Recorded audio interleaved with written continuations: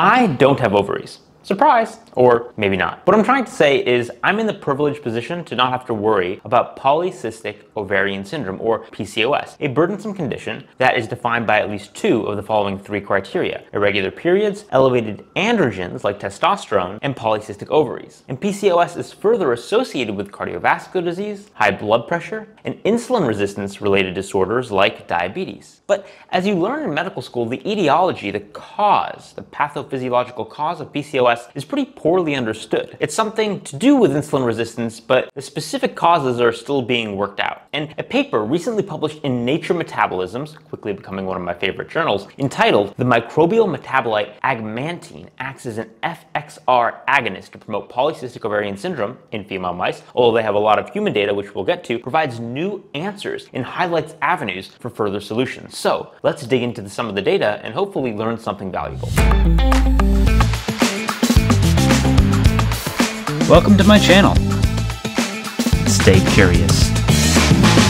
First, for a bit of background. It's known that patients with PCOS tend to have insulin resistance and microbiome dysbiosis, an altered gut microbiome. Now, these are rather non-specific signs associated with metabolic diseases. So what we really need is mechanistic links between PCOS, the microbiome, and insulin resistance. It's like taking a biological puzzle box, flipping out the pieces, and then you have to flip the pieces over and puzzle them together to get a better pathophysiological picture, a clearer picture of the puzzle. So that's what we're doing here in this paper. So let's start to puzzle some of the pieces together, starting with data from human subjects. In this paper, they looked at patients with PCOS and healthy controls. The patients with PCOS had much lower level of the hormone GLP-1. You might have heard of this hormone's name before, because it's the hormone that blockbuster weight loss drugs like Ozempic and Wegovy try to mimic, which is why they're called GLP-1 receptor agonists. They bind to and activate the GLP-1 receptor. This is also why you can call GLP-1 nature's Ozempic, because it's the natural form of the hormone that these drugs try to mimic. So they looked at patients with PCOS and saw they had much lower levels of GLP-1, as you can see in this graph, and also that lower levels of GLP-1 associated with higher androgens, as you can see in this graph, and more insulin resistance. So what you're really seeing here is that GLP-1 levels are lower in PCOS, and that associates with the profile, the metabolic profile of PCOS: higher androgens, more insulin resistance. Now, let's change to talk about a little bit of mouse data. Okay, now let's turn to a little bit of the mouse data. From prior research, the researchers knew that mice with PCOS tended to have higher levels of a particular gut bug, B. vulgatus, and that they thought this may have roles in PCOS. So they looked at these mice and found they had a very, very similar profile to humans with PCOS, including lower GLP-1 levels and, of course, ovarian cysts. And you can see that here. Look here, this is the control, and this is the B. vulgatus BV PCOS mice. And you can see these large cysts, represented by the clear cysts and the hashtag over them, in the PCOS mice. But here's the interesting thing.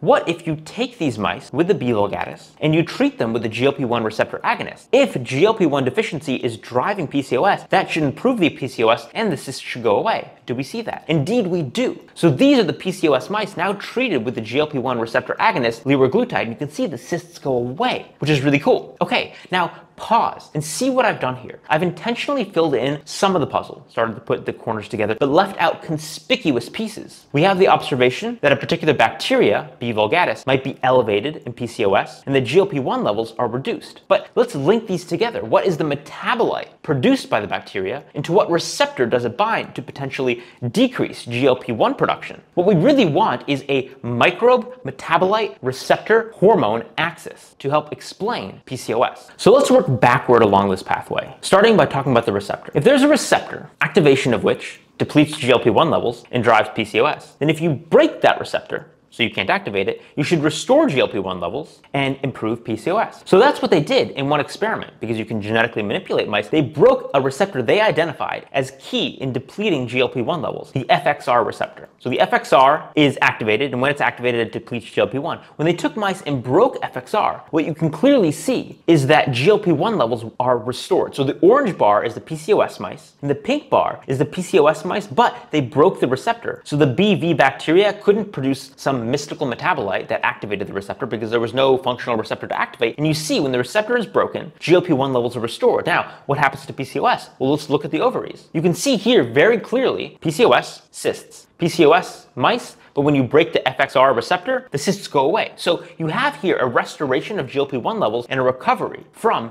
PCOS, showing this FXR receptor is critical in the pathway. And there's reason to believe this is relevant in humans as well. Now, you can't genetically manipulate humans, at least not yet, but you can look at markers, say, of FXR activity, one of which is FGF19. And if in humans FXR activity was elevated, driving down GLP-1 and driving PCOS, you'd expect FGF19 levels to be elevated with FXR activity. So, do we see that? Yes. Human patients with PCOS have elevated FGF19 levels, the marker of FXR activity, and there's an inverse association between FGF19 and GLP-1. So really what this is saying again is in PCOS, there's this BV bug that's somehow activating FXR to drop GLP-1 levels driving PCOS. And the next question again is, what is the metabolite the BV bug is making that is the mediator of this axis? So again, microbe metabolite receptor hormone axis, we have B. vulgatus as the bug, FXR as the receptor,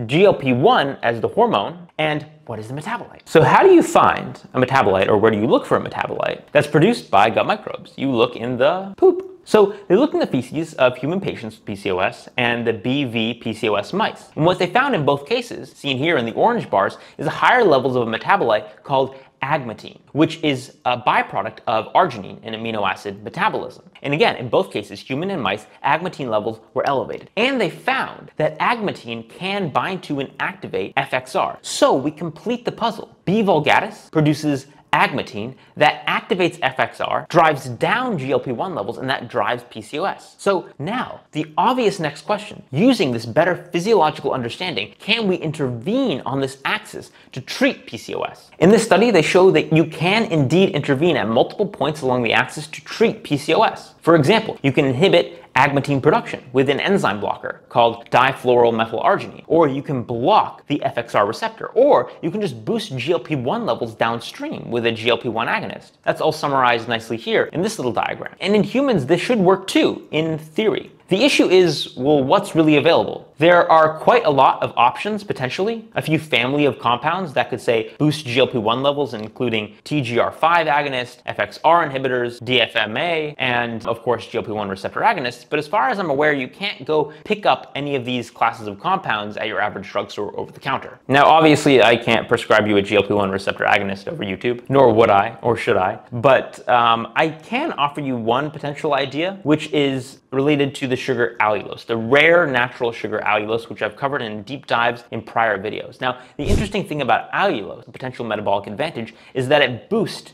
GLP-1 levels. It's been shown, at least in animal studies, it can boost GLP-1 levels up to 4-fold in the portal vein going to the liver, which is really, really interesting and provides biological plausibility for how allulose could actually treat PCOS. Now, there are no human studies on this. I'd love to see that study. It hasn't been done. But in theory, by boosting GLP-1 levels, it could ameliorate PCOS. So allulose is something that you could try if you want to. And it's no secret, I'm sponsored by a company, RX Sugar, which is an allulose company. Really, I think it's a metabolic wellness company disguised as a food company, but they sponsor the editing for these videos so that you can have engaging, fun edits. Hopefully you learned something here. And if you want to try out their products, you can use my discount code NICK20 for 20% off. I will highlight, I don't really care if you buy anything. I don't get any money from your purchases, but I do think they're a good company doing good things, and it's relevant to the content of this video because allulose does boost GLP-1 levels. It's not like I can force nature metabolism to produce data on GLP-1 and PCOS. This is just how the data came out.